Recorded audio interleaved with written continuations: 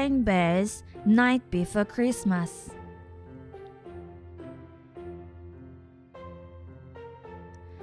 It was Christmas Eve in the Bear family's treehouse, and they were more than ready for a visit from Santa Claus. Their tree was beautifully decorated. Their stockings were carefully hung by the fireplace. Brother, sister, and Honey even put out a snack of milk and cookies for Santa. "Good idea," said Papa. "Sliding down chimneys is hard work.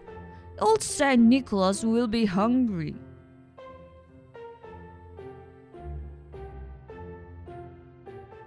"Saint Nicholas?" said Brother. "Who's he?"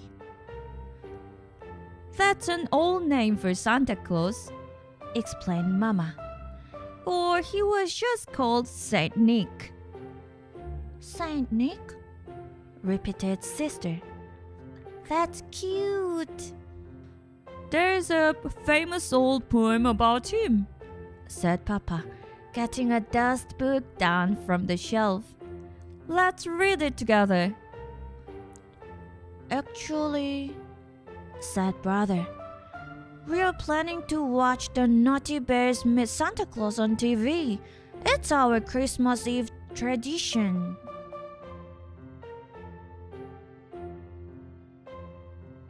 Mama didn't think the Naughty Bears were very Christmassy.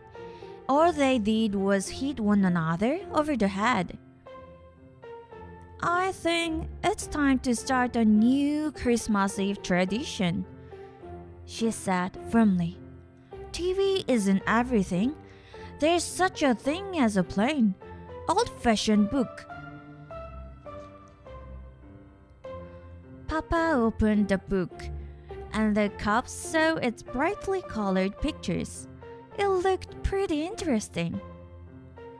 "Go ahead and read it, Papa," said Sister. So Papa began to read. "A visit from Saint Nicholas."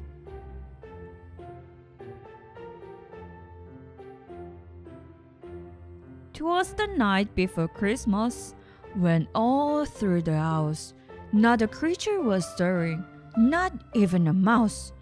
The stockings were hung by the chimney with care, in hopes that Saint Nicholas soon would be there. The children were nestled all snug in their beds, while visions of sugar plums danced in their heads. And Mama in her kerchief and I in my cap had just settled our brains for a long winter's nap, when out on the lawn there arose such a clatter, I sprang from the bed to see what was the matter.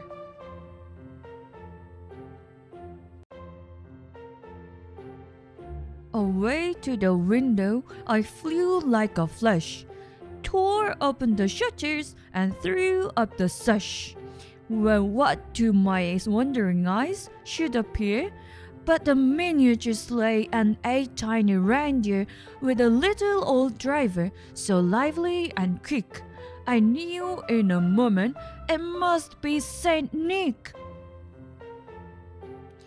More rapid than eagles, his coursers they came, and he whistled and shouted and called them by name. Now Dasher, now Dancer, now Prancer and Vixen, on Comet, on Cupid, on Thunder and Blitzen. And then, in a twinkling, I heard on the roof the prancing and pawing of each little hoof.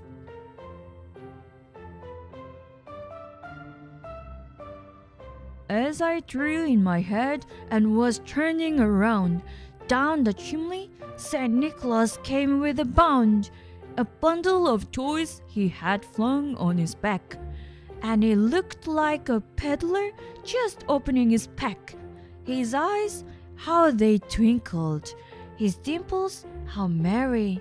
His cheeks were like roses, his nose is a cherry.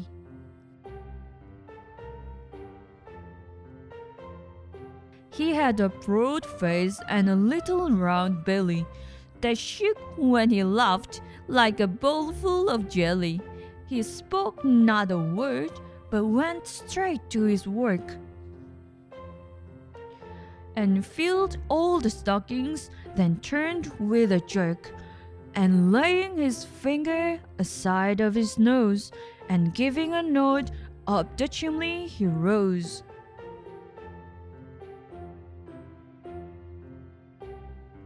He sprang to his sleigh, to his team gave a whistle, and away they all flew like the down of the thistle. But I heard him exclaim, ere he drove out of sight, "Happy Christmas to all, and to all a good night." Papa closed the book.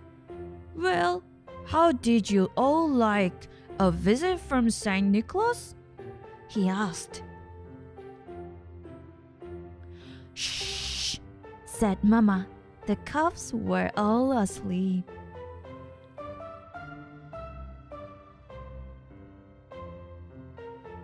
Papa and Mama carried the cubs upstairs and nestled them down all snug in their beds. "Sometimes," said Mama, as they kissed the cubs good night, "there's just nothing like a good book." They went to bed themselves and settled down for a long winter's nap. The bear family was ready for their very own visit from St. Nicholas. "Happy Christmas to all, and to all a good night." The end.